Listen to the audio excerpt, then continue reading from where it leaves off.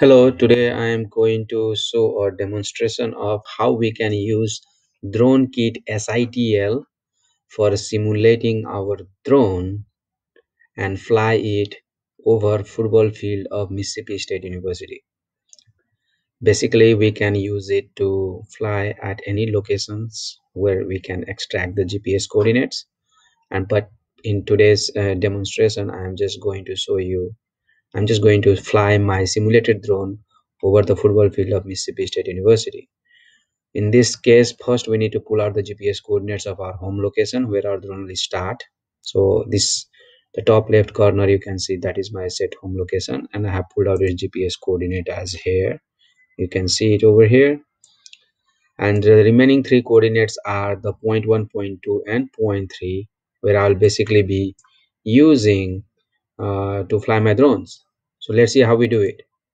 So the first thing we'll be doing is we open three terminal windows. As you can see, terminal window 1, terminal window 2, and terminal window 3.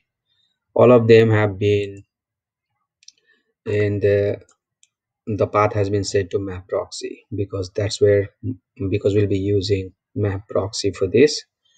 In the first terminal window, all we have to do is we have to start Dronekit-SITL software and give the copter version. If you don't give any copter version, it will choose by default the latest that is installed on your computer. In my case, it is 3.3. And then set the home coordinates. This is the same home coordinates as the top left corner. And 0, 180 is basically 0 is the starting altitude, which is 0 on the ground, and 180 degree the yaw direction for the drone that it will be facing, and it will fly the drone. The model is the quadcopter. So let's start this. As we have started, you can see the quadcopter, the SITL has been started on TCP port number 5760, and it's waiting for SITL input. So from terminal 2 we will give the input. So let's start second terminal. In the second terminal, I'm going to start MAVProxy and set up the TCP port as the master port, which will be port forwarded using SITL on 5501 to 3 UDP ports, which is basically at 14,550, 14,551, and 14,552 ports. We will connect our coming mission planner software on 14,552 port, and will run our script at this port, the flight simulation script at 14,550 port. So let's start this. So as you can see, it has been connected with online system 1. So it's calibrating all the parameters required for the simulated drone, and now you can see it's actually ready to fly. It's stabilized and it is ready to fly. So now we will just go and start the script, run the script. So this is our script, which is called fly msstate.py, and it will fly to these three points, and we'll try to run this script at using the third terminal,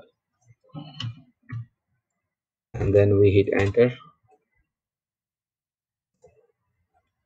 But let me quickly stop this because I need to start mission planner first. So we are starting mission planner software,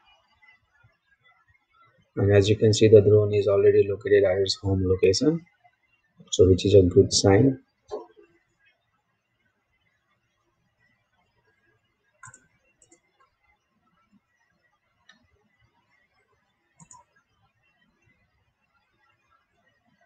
So it's fetching all the parameters.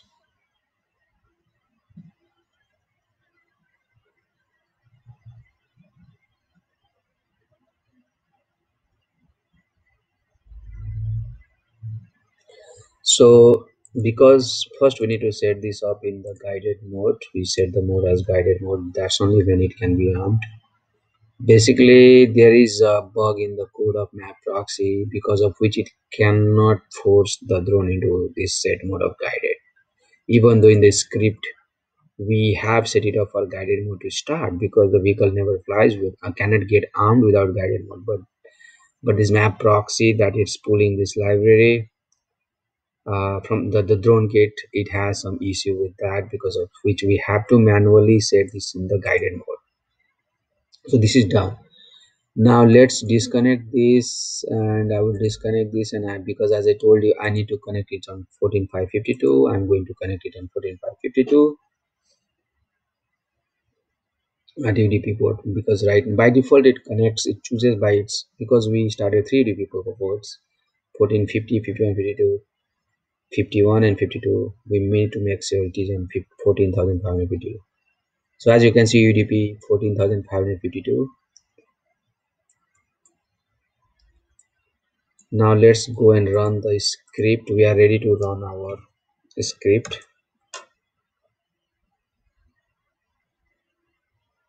for the drone to arm it and fly it. So you should be seeing the status over here. So now ground start, it's initializing APM, the drone has been armed, and you can see it going up, climbing the altitude.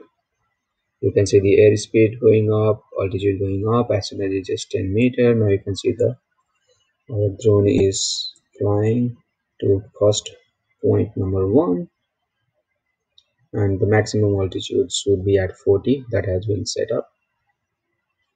I mean 80, not 40, but 80. Let's check this out.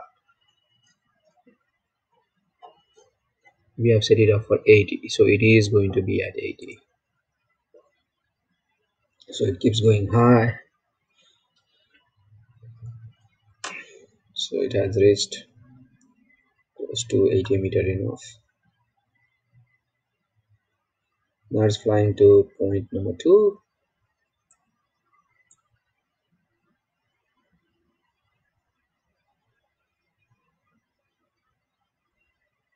And these are the airspeed, the ground airspeed, and this is the airspeed, and there should also be a ground speed.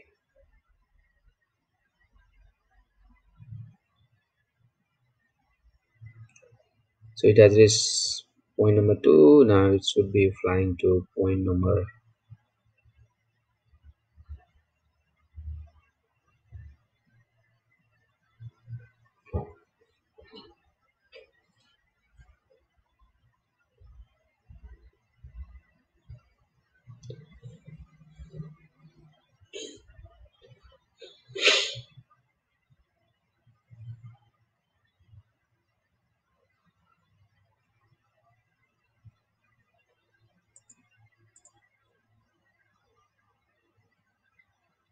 So now it's going towards third point.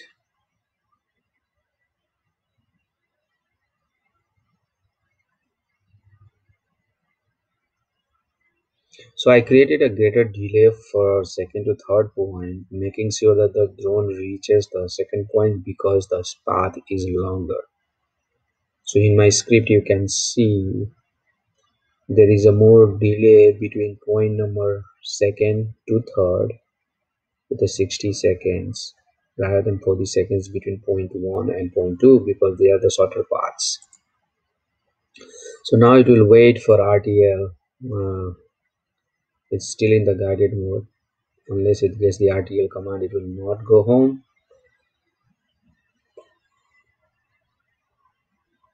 Because it has covered all the 3 points where it was supposed to fly.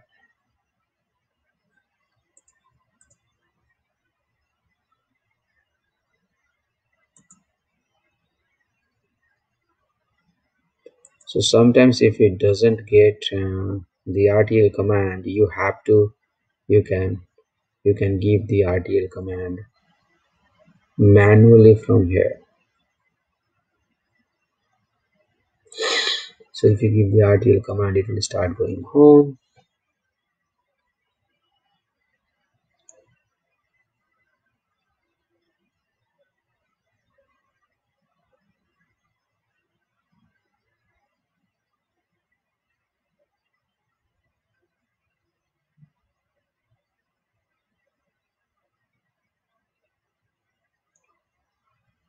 And once it is at home, now it will start descending. It's trying to preparing itself to land. As you can see, the altitude is decreasing.